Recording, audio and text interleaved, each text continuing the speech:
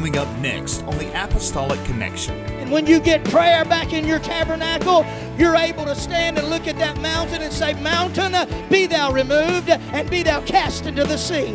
Mountain, you've ruled my life. You've ruled my joy. You've ruled my marriage. You've ruled my children. You've ruled my life. But mountain, I am putting prayer back in my tabernacle.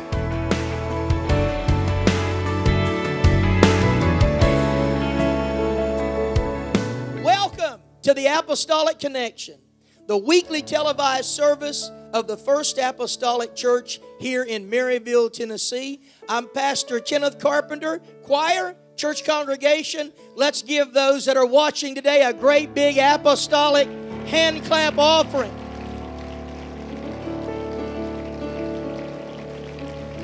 We are so delighted to have you joining with us today. In just a few moments, I'm going to be coming with a message about a fruitless fig tree, a prayerless tabernacle, and a mountain in your way. But before I do, would you worship the Lord with the sanctuary choir of the First Apostolic Church?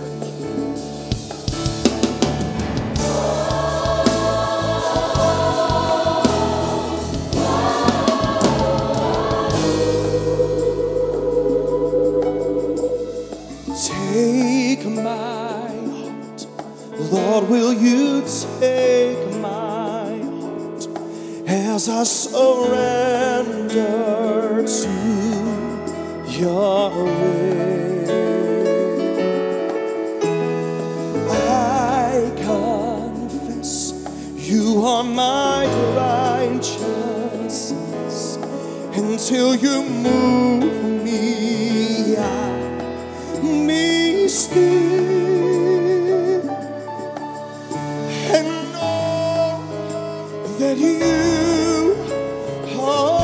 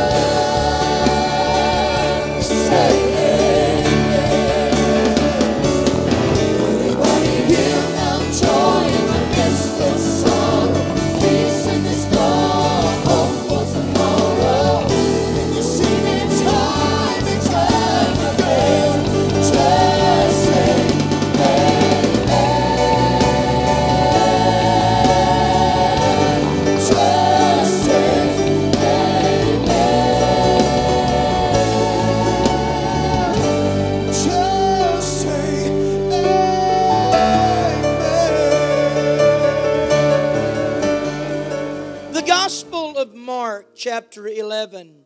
Begin reading at verse number 12. And on the morrow, when they were come from Bethany, and he, Jesus, was hungry, seeing a fig tree afar off having leaves, he came, if haply or by chance he might find anything thereon.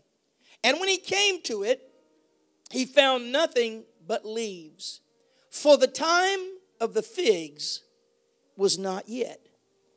And Jesus answered and said unto it, No man eat fruit of thee hereafter forever. And his disciples heard it. And they come to Jerusalem.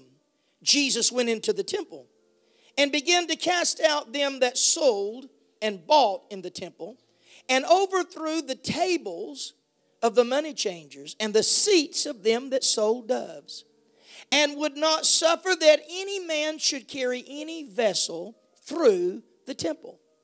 And he taught, saying unto them, Is it not written, My house shall be called of all nations the house of prayer? But ye have made it a den of thieves. Verse 20. And in the morning as they passed by, they saw the fig tree dried up from the roots. Peter, calling to remembrance, saith unto him, Master, behold, the fig tree which thou cursest is withered away. Jesus answering saith unto them, Have faith in God. Verily I say unto you that whosoever shall say unto this mountain, Be thou removed, be thou cast into the sea, and shall not doubt in his heart, but shall believe that those things which he saith shall come to pass, he shall have whatsoever he saith. Therefore I say unto you, what things soever ye desire when ye pray, believe that ye receive them, and ye shall have them. You may be seated. God bless you for standing in honor of the reading of the Word of God. For just a few moments today, I want to take you on a little journey that happened in the life of Jesus Christ. I do believe that the fig tree, the prayerless temple, and the mountain all go together. The Bible says that as Jesus was on his way to Jerusalem, that he, in the humanity part of himself, he was hungry. And seeing a fig tree afar off, or it was off the beaten path, as we would say, it was not on the side of the road, it was afar off, seeing a fig tree with leaves, he came if by chance he would find something. The leaves, the foliage, spoke to him of the possibility of fruit. We know as he left the path to Jerusalem and went to the fig tree that when he got there, it was a fruitless fig tree. He was very disappointed. He was flesh and hungry, and he became disappointed to the level that he spoke and cursed the fig tree. He spoke to the fig tree that day, and he said that no man would ever eat any fruit of thee forever. He cursed the fig tree. He made his way to the temple. He made his way to that house of worship that should be a house of prayer. It should be a house where people had gathered together to seek the face of God for their problems in their lives. A place of prayer, of communing with their God. And he finds that they have changed the purpose for the house of God. It is no longer a place men and women come and seek God through prayer. It has become a place of exchanging of currency. It has become a place of buying doves and buying sacrifices. It has become a place, it went from a place of prayer to a place of commerce, a place of merchandise. We know that when Jesus entered the temple, that he acted out of character because he began to turn tables over. He began to take a whip and drive animals and man out of the temple. And he gave a strong rebuke that this house should be called the house of prayer. But you have made it. Now notice, he didn't say a place of merchandise. He said, you have made it a den of thieves. You have made it a place that thieves inhabit. And the Bible says that he taught them. He left that evening. And the next day, as they were making their way back, they passed by the fig tree. And as they passed by the fig tree, Peter, I believe it was, pays close attention to the fig tree that 24 hours previous was green with foliage and life, but fruitless. And Peter looks and says, Master, look at the fig tree, for it had dried up and withered away from its root, by its roots. I can see a tree no longer standing erect. I see a tree laying on the ground, dried up from the roots. Jesus, in giving them an explanation, said, you just simply need to have faith in God. What you cannot understand, you need to simply turn it over to me. You need to have faith in God. And then he began to speak about mountains. He said that if you had faith, that you could say to a mountain, be removed, and it would be cast into the sea. And then he went into the subject of prayer. He said, whatsoever you ask in prayer, believing, you're going to receive. And I read all of this, and I believe in my heart that there is a connection between the fruitless fig tree, the prayerless tabernacle, and the mountain that is in the way. I believe today that we have fruitless, unproductive, unjoyful, unsatisfying lives because simply we have lost the art of prayer. We have a prayerless tabernacle. In your body is called a tabernacle. And anytime there is prayerlessness in the tabernacle, there will be fruitlessness in your life. You will be, and as a matter of fact, of all the people that you and I could want to please, of all the people, church, those of you watching by television and the World Wide Web, of all the people in this world we would want to please, at the top of the list must be Jesus. We have got to live lives that are pleasing to Jesus Christ. I want my life to be pleasing to Him. Now, when He came to the fruitless fig tree, He is very much displeased because this tree is a distraction. And He curses the fig tree. And He gets to Jerusalem. And He finds the prayerless tabernacle. And he drives out of the tabernacle the den of thieves. This place that He said it's a den, a hiding place for thieves. Do you know that when you and I do not believe in nor trust God enough to pray, we are the losers? I don't care what busy schedules we got and what chores we think have to be completed. Anytime we rob, anytime we neglect the prayer that should be prayed in our body, we become a thief of the blessings of Almighty God. Oh, my. I look around here today and I see men and women who are living far beneath their joy and privileges in God because you have allowed other things to rob what God wanted to pour on you in a great abundance. Prayerlessness is a thief. And then Jesus, when he had cursed that fig tree, and the disciples said, Master, we can't explain it. How can one thing be green one day and withered by the roots in 24 hours? He said, you just simply need to have faith in God. Can I tell you today that God is the only one that can work very fast, quickly in your lives?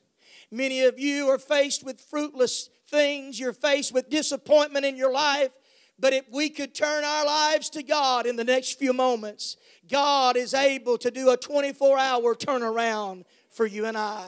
In 24 short hours, there was a distraction there that kept Jesus from his trek to Jerusalem. And 24 short hours later, that distraction was withered by the roots. I've got good news that I want to share with this congregation today and TV audience. If we can learn how to pray, God will go to work for us very quickly. If we can learn to turn our tabernacle into places of prayer, it's possible to wake up with a weight on your shoulder and go to bed with a praise on your lips. Because if we can turn it over to God in prayer, just have faith in God. How am I going to get my joy renewed? Have faith in God. How's things going to be restored in my life? Just have faith in God. He said, I say to you, this mountain, and I wouldn't ask you to raise your hand today, but how many men and women in this place have mountains in your life that you just you can't get over it, and you can't get around it, you can't get under it. You just got mountains in your life. You know why there's mountains there that can't be moved? It's because there's a prayerless tabernacle. And anytime there's a prayerless tabernacle, there's a mountain in your life that can't be moved. And every marital problem, financial problem, every family problem that you'll ever have, friend, can all be traced back to a prayerless tabernacle. Every disappointment we've ever been given to God, every time we've ever disappointed God, it's pointed back to the tabernacle got prayerless. Every mountain that we face, everything that consumes us, that mountain that woke some of you up. No, let me back up. That mountain that put some of you all to bed last night. That mountain that some of you got up in the middle of the night and thought about that mountain. That mountain that you thought about the first thing when you got up this morning and several times during the day. That mountain will never be removed by all the fretting and all the worrying and all the talking and all the friends. That mountain will never be removed until you put prayer back in your tabernacle. And when you get prayer back in your tabernacle, you're able to stand and look at that mountain and say, mountain, be thou removed and be thou cast into the sea. Mountain, you've ruled my life. You've ruled my joy. You've ruled my marriage. You've ruled my children. You've ruled my life. But mountain, I am putting prayer back in my tabernacle.